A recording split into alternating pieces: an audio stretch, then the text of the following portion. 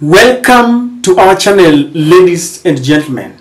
It is my hope and prayer that you have a lovely day. On my side, I'm very much okay. God is faithful. I have realized that William Ruto is really losing a section of the clergy that were with him before, during, and after the campaigns. You could talk of people like Olesapit that really criticized William Ruto, and that really angered the Kenya Kwanza team. But if there is one person that really shocked me, is the apostle of non-evangelism center, a man who speaks his mind and does not care, Apostle Nganga. Nganga, just like many other bishops and the entire clergy, was one of the people who had a soft landing for William Samoei Ruto. And he really praised William Ruto. In fact, after William Ruto took oath of office, Nganga, in one of the services in his church, urged people to give William Ruto time, at least to establish the government, because according to him then, he reasoned that Ruto had just gotten into office. He was trying to put a strong foundation. He was trying to just make sure that he had a cabinet. And Nganga said that William Ruto was to be given time to find out where money was placed and hidden. And he was very much convinced and persuaded that if William Ruto was given a chance, he would deliver. Just take a look. Sababu Kenya mbaya, hauwezi kusema Kenya ni mbaya ama uchumi ni mbaya. It is you are disconnected. Sababu jana jamu zimejaa kwa barabara na mafuta iko juu. Na niongee tena kwa wale ambao mnapiga kelele. Huyu rais ameingia, hata siapewe hata mwezi 3. Sasa mtu ameingia wiki moja, atatoa pesa wapi? Hata hajatangaza mawaziri. Sasa hiyo ni kitu kilikuwa kimewekwa kule mbele. Ile walitoa wakatoa bei, wakateremsha chini. Ilikuwa iteremshwe ndio mpige kura. Muaveve. Sasa vile mko veva wakatoa mitambo yao zikarudi juu. Sasa mumpatie nafasi, mtetei, mumpatie nafasi hata miezi 3 4 aweze kupata pesa kule ziko. Aweze kuweka mawaziri ndio ajue vile ataziba hizo mashimo. Na sasa muachane na wanasiasa. Wanasiasa na watu wa kutapika. They talk like whatever. Sasa walikuwa wanasema ni mwizi. Sasa leo hii si mwizi, wamegeuka. The same people. Salimia mtu mwambie wachana na wanasiasa.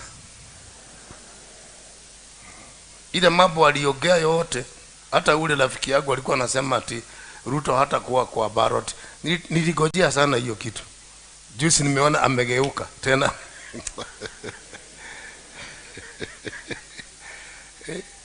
Usije ukaamini wanasiasa watakuuza. Na the following day wanasalimiana wenyewe. That was Nganga. By the way, when I see Nganga, he talks like Moses Kuria. Even the tone and the voice and the way the courage and the audacity, you may think that they are brothers. So that was Apostle Nganga then. But just yesterday, again, in one of his surveys, Nganga made a U-turn and is actually a very angered man. And is not very happy with William Samoei Ruto. And he was not careful in the manner in which he delivered his warning to the government.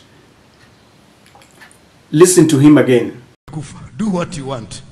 Sometimes you are misleading this nation. Naongea kama mtume, chief. Uchumi ni mbaya na mnatumia hizo pesa vile mnataka. Mnaongezea uchumi huko, mnaongezea pesa huko, mnaongezea vitu huko. Na mtu akiwaambia mnafuga kanisa, si muje mfuge. Si mfuge. Mfuge, stupid. Ndikuta nikihubiri, nitaongea na nitasema what is right, I will speak that. I swear before God. Some of you guys, you are misleading this nation. na chuma kiko jikoni. Chuma kiko jikoni. Naongea kama mtume. Huyo gai mwatakanake ni yako mtengura. Huyu Mungu mnacheza naye atawatoa kwa jiko. It is too much. Muongeze nyinyi wenyewe zenyu, huku mnatuongezea pesa zingine.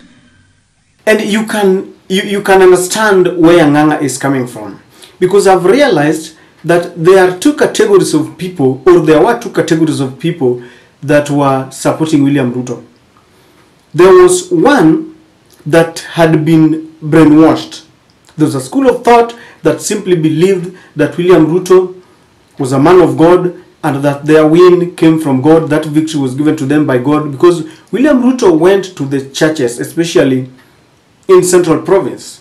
In some churches, the evangelical churches, or how do we call them, William Ruto had a portrait, the churches had a portrait of William Samoei Ruto and Rigathi Gachagua. And they believed, because William Ruto had told them that Raila Odinga and the entire Azimio was an antichrist. And so they convinced their people that Raila could not win because God did not like him.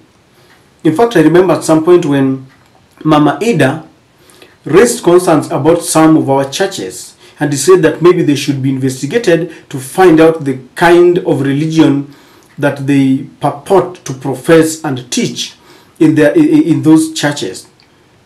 They said this was an indication that the Odinga family was an antichrist, and they really used that to campaign against Azimio. Later, just less than 1 year down the line, we found out that there was some nasty things happening in Shakahola, and as a result, they decided to close down. They formed some inquiry committee to inquire into the conduct and what is happening in our churches, something that we should have done a long time ago. So we have that category, just brainwashed. They are the category that do not even want to scrutinize the promises of our politicians. Whatever the politicians say will be alpha and omega, and as long as you peg it to the word of God, as long as you peg it to our religion, then there is this fear that if you try to understand what they mean, then Mungu atakuchapa. That is one category. Now the other category is the one that they were never brainwashed, but they just believed that maybe William Ruto, just like any other politician, can be given a chance to trial and error. William Ruto used to talk good. Like, William Ruto knows how to talk. He knows what to say, where, the way to put it. And so maybe the way William Ruto tried to articulate his points about the hustler nation, the dynasty, the bottom-up economy, within 100 days when he puts the Bible down, and people thought that maybe let us give him the benefit of doubt. Maybe he can perform because he talks good. So they gave him that benefit of doubt. And I believe that maybe that is the category where Nganga belongs. Because Nganga is saying, Simtetei, I'm not advocating for him. I'm not defending him in any way. But I just want you to give him maybe 3 months. That was maybe 1 month before. It was maybe, I think it was a month into power when William Ruto had just taken oath of office. And you could also be, you could give him the benefit of doubt. There are people, even the Azimio, after that dramatic loss, quote unquote, said, okay, let us give Ruto a chance, maybe he can perform. And that is where Nganga belongs. So Nganga was talking for just 3 months. William Ruto has been given, now this is 1 year, and there was a scorecard. There's a scorecard that William Ruto gave himself. The entire Kenya Kwanza government gave itself a scorecard, and there is a scorecard that Kenyans gave to the administration. I think Kenyans gave it a D, but according to them they are somewhere at a B, because Kenyans were talking of the high cost of living, skyrocketing prices of basic commodities, and there was corruption. They can't deal with insecurity. They keep on blaming the previous administration. They politic too much. In fact, right now, they're talking about uniting Mount Kenya because they want to go for the next election in 2027. So Kenyans looked at this. And it goes without saying that even the church has seen what is happening.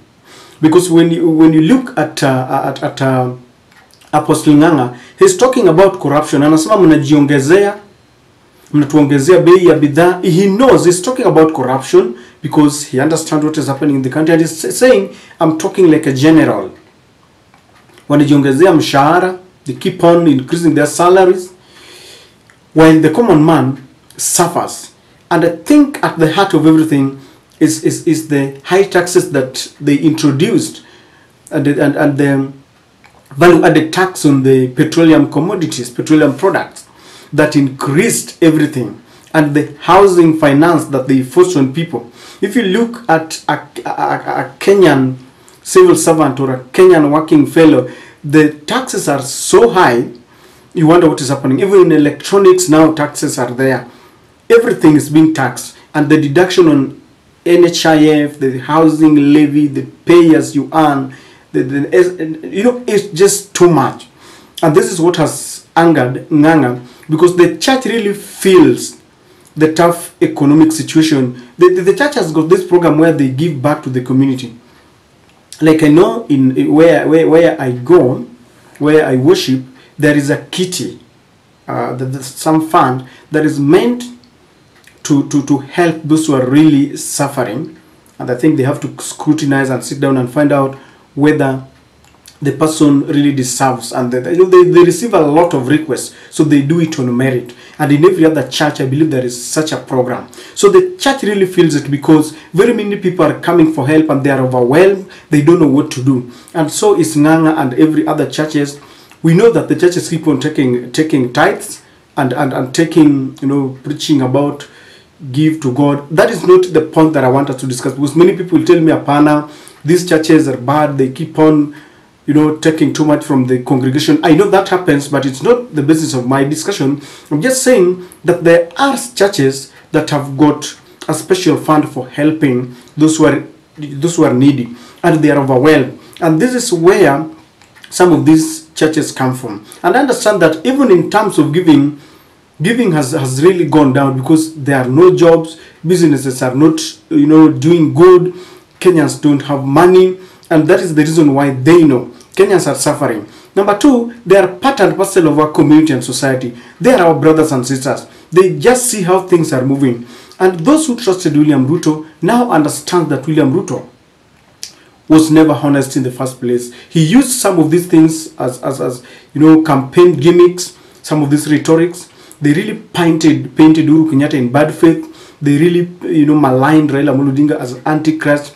They said that every of our predicament was as a result of William Ruto and his advisors. They said then Raila Amolo Odinga. Now they are beginning to wake up, and very many Kenyans, including the church, are retrieving their heads from the sand, like the proverbial ostrich, and they are beginning to speak, meaning that they are really angered. In fact, the apostle there is saying, wakinikuta ninahubiri nitasema. Even if they come here when I'm in the middle of my services, in the middle of my sermon, I will still say it, because I don't care, because he realizes that William Ruto is on a very dangerous trajectory. Kenyans are really suffering. Now, what really bothers me is the fact that they've realized that people are beginning to wake up, they are beginning to speak out, but they keep on the blame game. They don't want to face the reality. It's true that when God wants to finish you, he will first make you mad. And I've seen some people who just behave like madmen, because Kenyans see what is happening, yet they still want to fool us. They still want to hoodwink us. If I were the Kenya Kwanza team, I would sit back for a minute and retreat my steps, because they have really lost it. They're really going on a very, very wrong direction. But as usual, they know that they will take advantage of the tribal politics that we speak, of the political, because we vote on political affiliation and our tribal affiliation. But very soon, it is going to be very difficult. In fact, in 2027, William Ruto might find it very difficult, because the church that he used to traverse the whole country, to penetrate, is now ditching him. Because if you see people like Apostle there talking with a lot of anger, then it tells you that things are getting thicker. I don't know what you think, ladies and gentlemen. Please take a moment and share with me what you think about this.